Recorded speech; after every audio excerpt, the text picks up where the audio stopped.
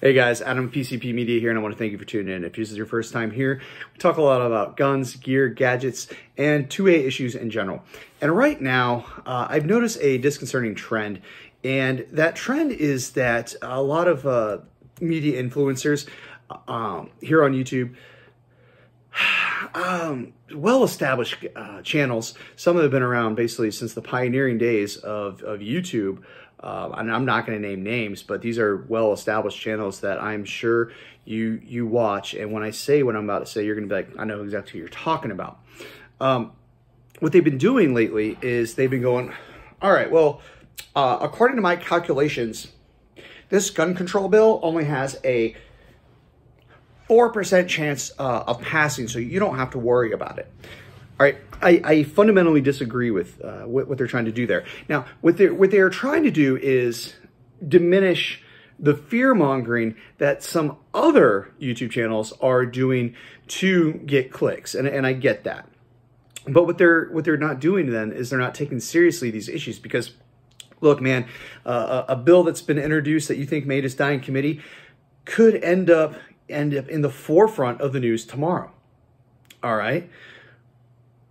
This what if there's a massive shooting somewhere? There's going to get bills thrown on the floor, and they've got the House. The Democrats have House, the Senate. You can't trust Republicans as far as you can throw them. And by the way, they have the presidency too, if you haven't been paying attention for the last couple months.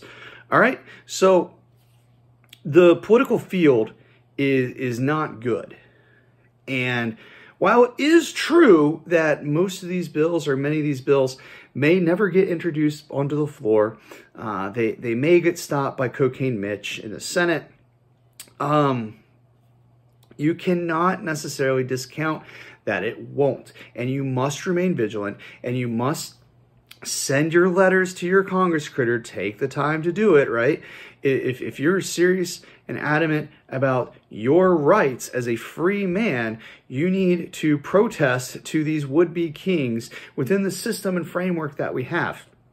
And if we end up to the point where that no longer works, well, we can readdress that.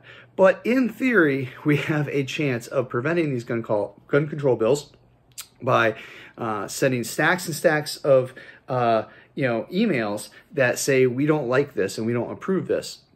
Okay, now is your Congress critter going to actually look at it? No, likely some staffer will. And if they can go, hey, we got 2 piles of bills, and this is the ones that says we don't want gun control, and this is the one that says we do want gun control. And the person who wants to get reelected to get their $200,000 plus annually of government welfare from us, the taxpayer, the victim of theft by men in badges with guns, well, it is what it is. But look, we have got to be vigilant. I don't want to fearmonger, okay? I don't want to fearmonger for clicks, but if you are not trying to be vigilant and still participate in this system that we do have, I think you're wrong.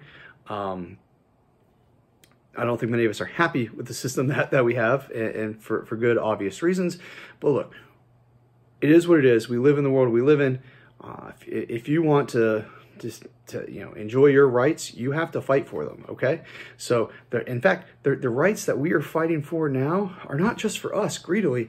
It's for our children and our children's children, the future generations, that we want them to enjoy the same liberties and freedoms that we have known, and not have them go down a life of where they may or may not have permissions to do some of the things that a free man should be able to do because he is truly free. Listen, if you like this content, please hit the thumbs up, please subscribe, please share this with others. Go to the links below, check out my store, check out my Patreon, check out my webpage. Really trying to build something bigger than just being on YouTube. I'm over there on Twitter. Hit me up, guys. Deuces.